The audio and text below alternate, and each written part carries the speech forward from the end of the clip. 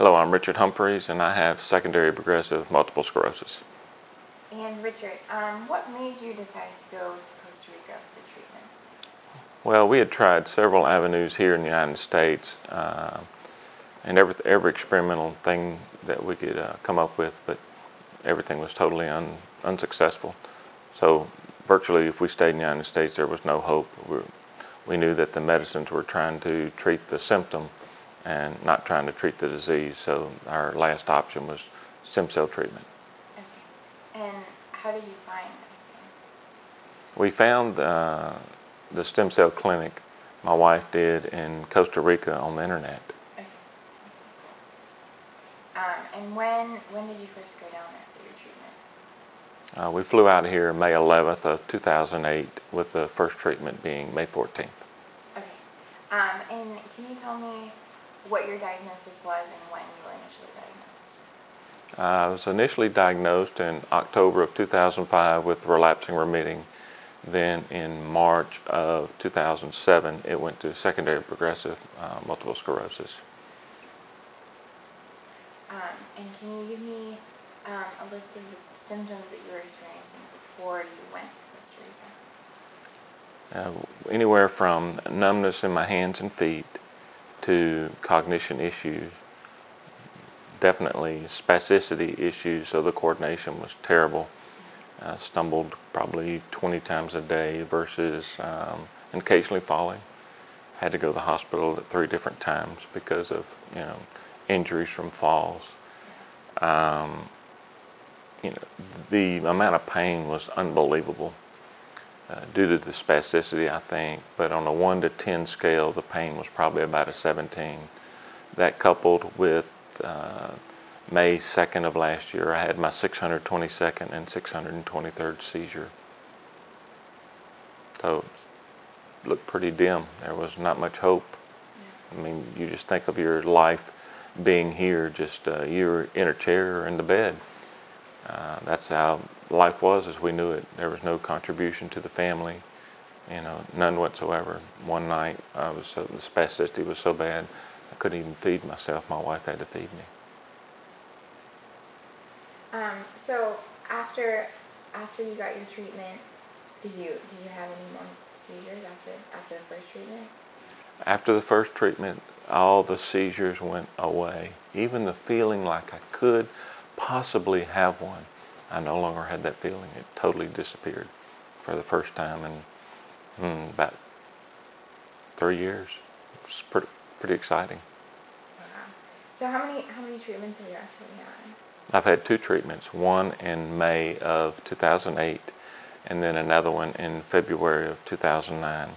The main one in February was to try an experimental stem cell called CD133+, because it was proven in Israel in a study last year to regrow inner ear nerve hairs in lab animals. But it had never been tried on a human, so we went back for that, and I got a little booster, which was wonderful. It literally gave me another boost, and I'm better off now than I've been in 4 years.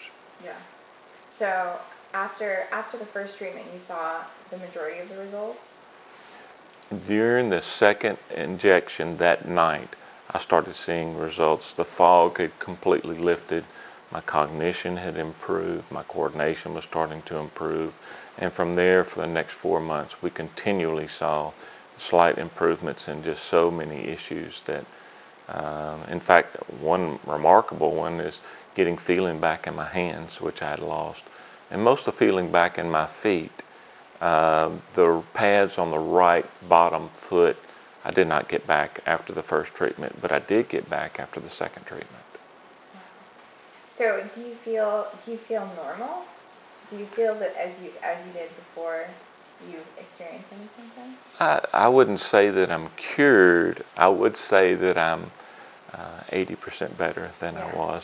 So that's pretty exciting. Do I still have MS? Yeah, I still have MS, but quality of life is about 80% better. It's pretty. If we'd have taken 20% a year ago, thinking that'd be great, but to get 80% was just unbelievable. Yeah. So are you thinking about going back again for another treatment? At this point in time, I really don't have too much of a need to go back for another treatment. Um, Hopefully maybe in the fall, if things deteriorate, or if we think, well, let's see if we can even go even further in improvement, which we might can. We'll take a look at it then.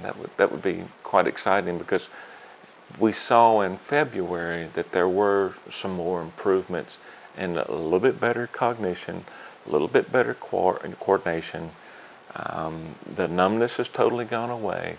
You know, can I regain even more? We may try it again this fall. That'd be exciting. Okay.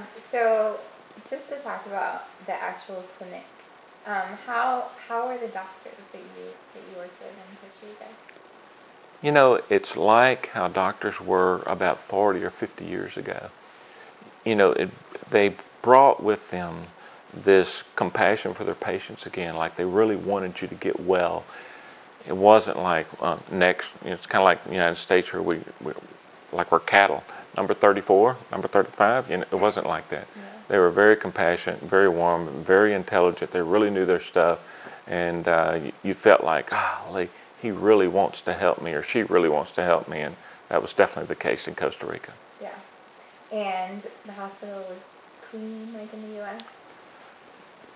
Believe it or not, the hospital was cleaner than anything in the U.S. Being an old nursing home administrator, every time we sent a patient back from the nursing home to the hospital, they always came back with some kind of staph infection.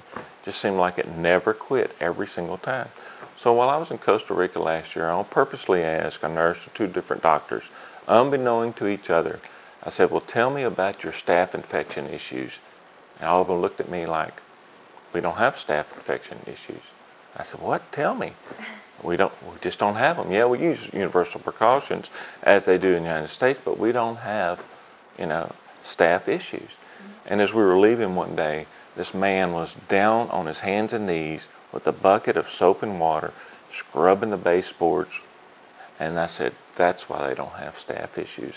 The hospital was actually cleaner than any other hospital I've been to, including the two at Mayo Clinic there in Rochester.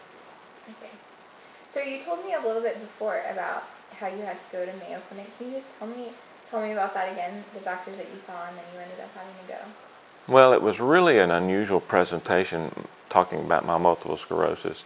Initially, all I saw were the tonic seizures, and they kept coming on and coming on, some days 30, some days 40, you know, or more. And it was, of course, and these seizures were all-encompassing. They would really take your body into a full fetal position. So we kept going to neurologists around here, went to the 3 of the top neurologists in the Dallas-Fort Worth area with no success at all. Nobody knew what was going on. At that point in time, I said, well, the only other option we're going to do, we're going to have to go to Mayo Clinic.